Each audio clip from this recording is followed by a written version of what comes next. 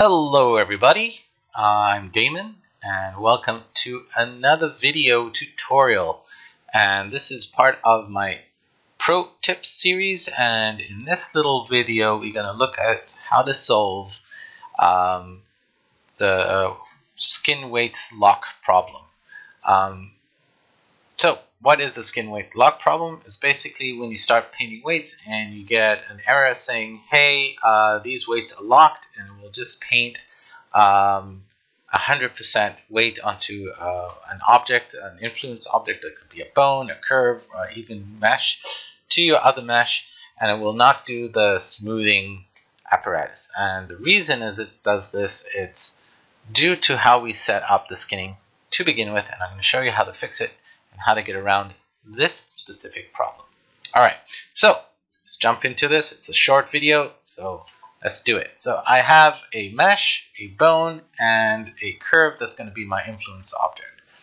So I'm going to start off by just skinning really simply this character, and I'm going to go into the skinning attributes. So I'm going to go into bind skin, open this here. I'm just going to reset it. So by default, what's happening is just saying, choose the entire hierarchy of the bones, use the default bind method, because you can just choose any kind of bind method. How the skin volume is going to save, I usually change this to weighted, that way I could always decide how it's going to distribute the weights, and how it's going to normalize the weights, and then how it's going to distribute the weights. Then it's going to ask me basically, hey, how many bones do you want to have a certain vertex be influenced by? And this is where all the problems begin and end, with that weighting issue. So I'm just, for the sake of it, I'm going to put it to 1, because this is basically what it's going to do, is going to cause that trouble. So I'm going to apply, and you're going to see I got skin weighted. It's turned purple when I'm there, and if I move the skin around, it's going to move the face around. Great, I'm all happy. I'm done with the skinning. But let's say I want to add another bone or an influence object such as this curve. So I'm going to go over here and go to skinning, go all the way down to edit influences, add influence, open its settings over here, and I'm going to reset this as well. And by default, it basically asks me a whole lot of questions. I'm not going to get into it, but the one thing I tend to do is always turn on lock skin weights. And the reason I want to do this is because I want to add in an influence but not create new skin weights, because sometimes I've worked on a character, let's say the eyes, the mouth, and so on, and painted, and I'm very happy with what I got there, but I don't want to ruin it by adding a new influence, and it's just going to grab weights nilly-willy. So I want to control it. So I'm going to put lock skin weights and apply. So now, if we look over here, I got this this curve. It's not doing anything because it's no skin weights. So let's do that. Let's add some skin weights first. And I'm just going to go paint some skin weights. And I'm going to get this little icon. So the first issue I can see is that my curve here has a lock on it. So once I open the lock, you'd say, okay, it's no longer locked skin weights. Right? Let me just stop that docking thing there. Alright. So I'm just going to come and paint, and you can see that I get the error. I say weight could not be set due to locked influences. So I'm just going to paint that there. Alright, so, oh no, why is that not working? So let's start looking at what is not working.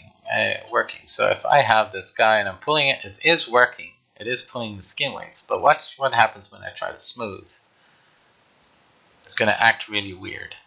Well, actually, it's not acting. Yeah, it is acting really weird. It's pulling it at 100% and not at, let's say, 30%. So if I did that again, 100%.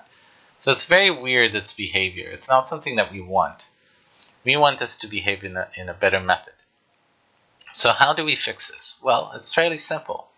What we need to do is go to the skin cluster node, and to do that you just need to be in the attribute editor over here. Right click on that little arrow and go down to skin cluster. In this case it's skin cluster 44, and we have several options here. One of which is over here, which is the influences. So I'm going to up that to like 5 for now, and immediately you'll see a difference when I start painting. You can see it's now smoothing out, and I'm not getting that error anymore, and the error is fixed. So now I can add as many influences up, well, not as many, up to 5 influences on these verts. Alright, cool.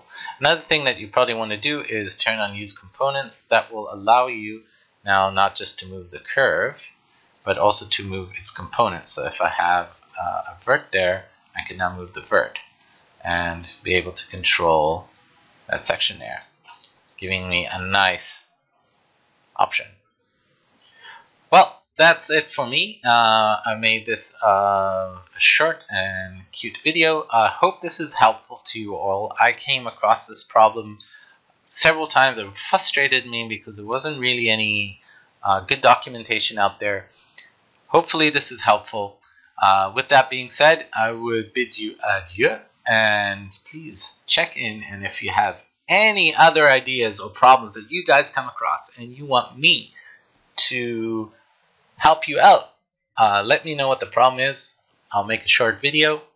It'll be great.